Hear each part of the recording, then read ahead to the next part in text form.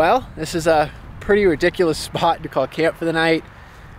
Got a crazy view and the sun is gonna set pretty much right down the center of that, which is gonna be very nice. I'm very excited for that. I've actually been on the coast for about 6 days now. Started up around Cannon Beach and I've just been working my way down south. It's been a combination of some pretty crazy weather. It'll be sunny like this. I got a t-shirt on.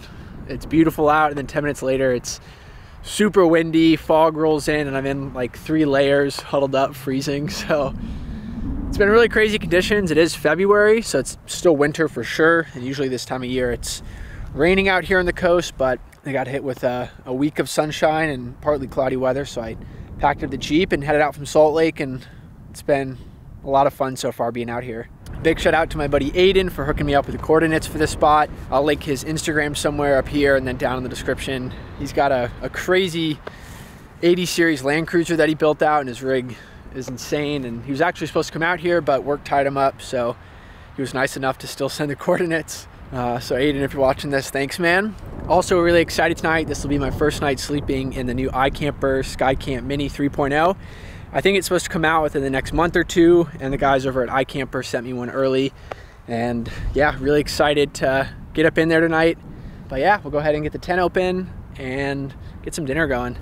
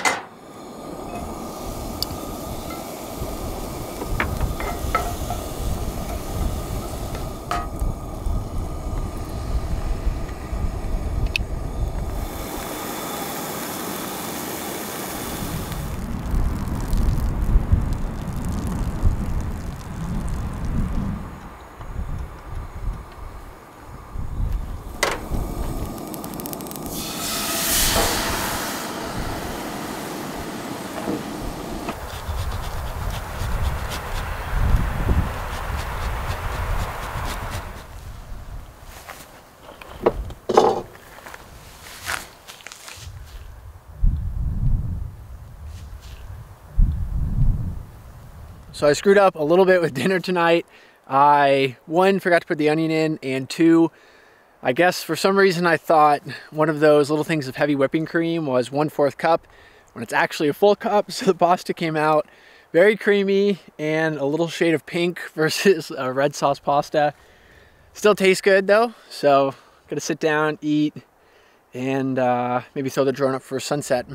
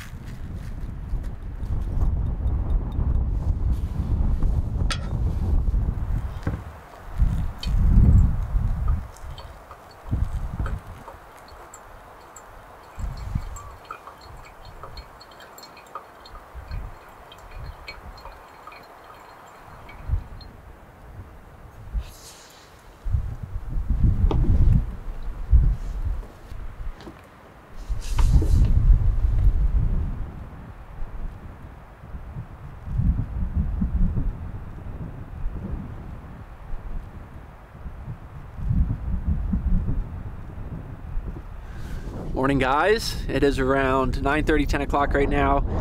Just got done making some coffee and been a pretty slow morning. As you can probably hear, the wind is starting to pick back up. Last night after sunset, the wind died off and then slept pretty fine till around 4 a.m. and then all of a sudden the wind was howling all morning till sunrise. I will say though, this tent, first impressions, way more comfortable than the Sky Camp 2.0 Mini. Whatever they did to the mattress, you can definitely tell a difference. I also think it's quieter just because it was super windy. I feel like they kind of minimized everything on the exterior and just simplified the whole tent to make it, I guess, as quiet as possible. And yeah, pretty nice first night up in the tent. Now I'm going to pack up and head out. I was gonna do breakfast up here, but some clouds are rolling in and the wind's picking up, so I think I'm gonna head down and just continue down south on the coast and gonna head out to this beach that you can actually drive on. I haven't been there before, but it's supposed to clear up today and I'm excited to check that out. So I'm either gonna be there today, or if it's cloudy, I'll probably go back tomorrow and cook some breakfast on there and hang out for the day. So I will see you guys in a bit.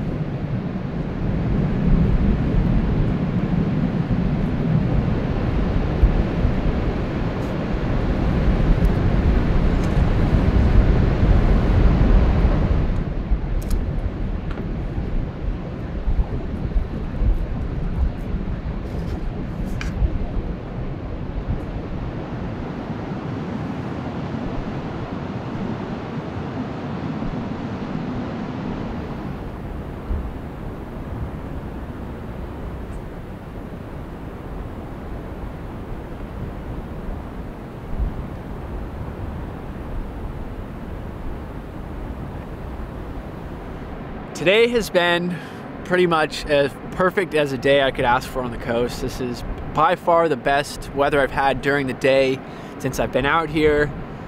And it's absolutely perfect right now. I've got these crazy yellow flowers behind me, the ocean right here, the sun is out, there's a little bit of wind, but nothing crazy. And I literally have seen one other car pass me in the last 3 hours, and I saw a couple walk by with a dog and another couple biking, but that is pretty much to the extent of the amount of people I've seen today, which is awesome. And one of the huge benefits of coming out here during the off season for sure.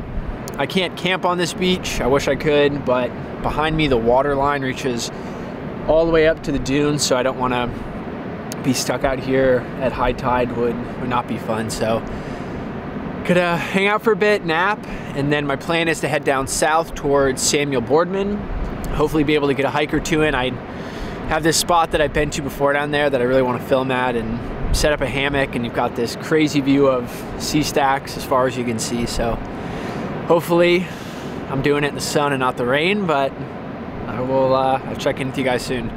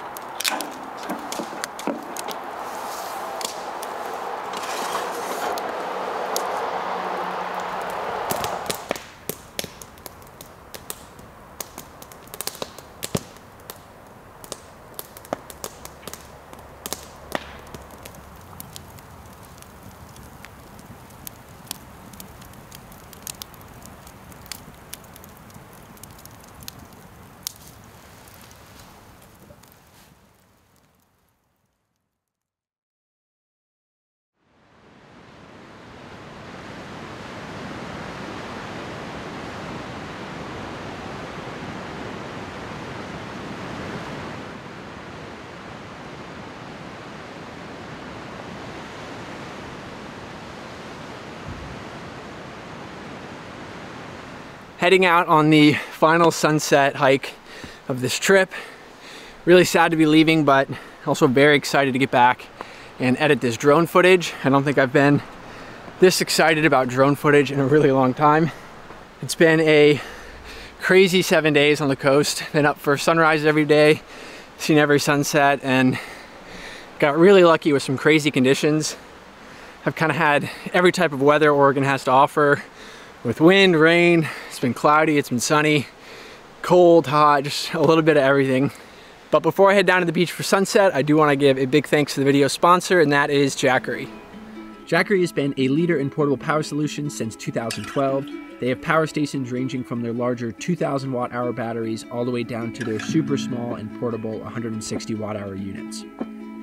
I personally have been using the Explorer 1000 for quite a while now, and this has been the perfect middle ground for me for size to watt-hour ratio.